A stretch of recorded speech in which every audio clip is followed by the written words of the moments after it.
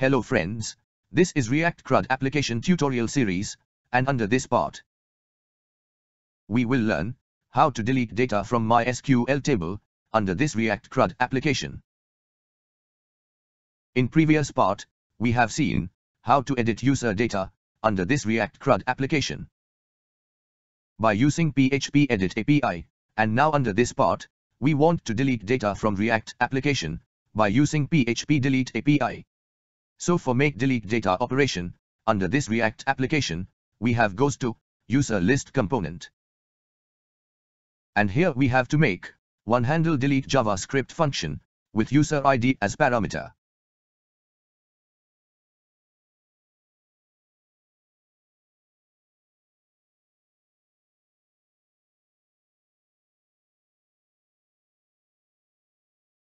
Under this function, we have to write if statement, and under condition, we have to write confirm statement with message like, are you sure you want to remove it? So if this condition true, then it will execute if block of code, and under this block, we have to write JavaScript Fetch API, and under this, we have to define API link. And under this link, we have add an ID variable is equal to user ID variable. So here we have pass user ID with API link. And in second parameter, we have to write option like method set to delete, so it will use delete method. After this, we have to write then callback function, so this function will receive response from server. And under this function, we have to write response.json method, so it will convert data into JSON format. After this, again we have to write then callback function, and this function will receive data in JSON format.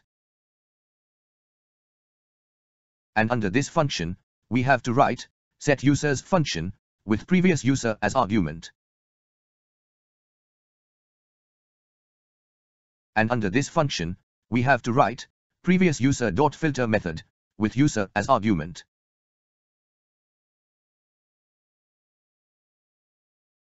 And under this function, we have to write user.id variable value is not equal to user ID variable value. So this code will display remaining user data on web page without refresh of web page.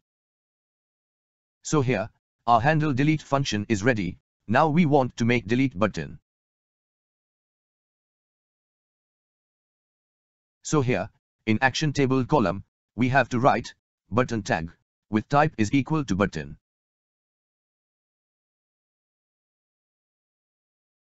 After this, we have to write on click attribute is equal to callback function.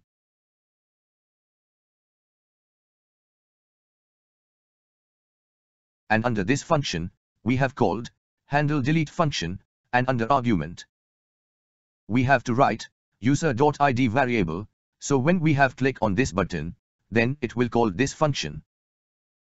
And then after, it will send delete data request to PHP Delete API for delete data from database. Now we have goes to action.php file, and here we have to write PHP code for delete user data.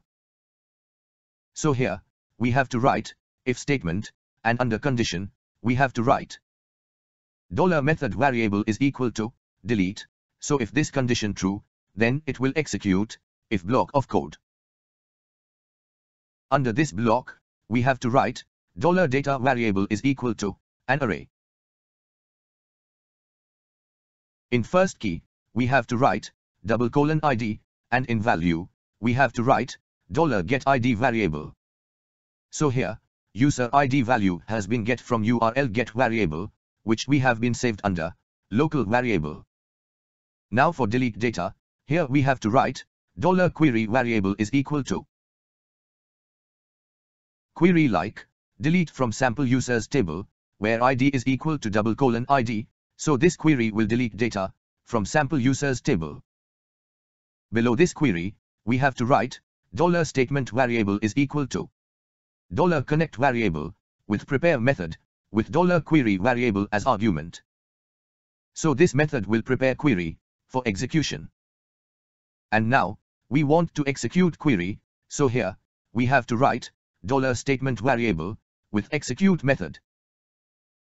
And under this method, we have to write $data variable, so it will execute above query.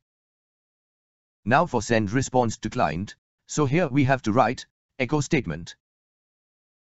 And after this, we have to write JSON encode method, and under this, we have to write data in array format like success as key, and in value, we have to write done, so it will send response to client. So here our code is ready. Now we have goes to browser for test this delete data operation. So friends, here in browser, first we have refresh web page, and after refresh of web page, here we can see that user data has been displayed on web page, and here in each row of data, we can see that delete button has been created in each of data. Now we want to delete this user data, so we have click on this delete button. So after click on delete button, it has asked for delete data confirmation with OK and cancel button.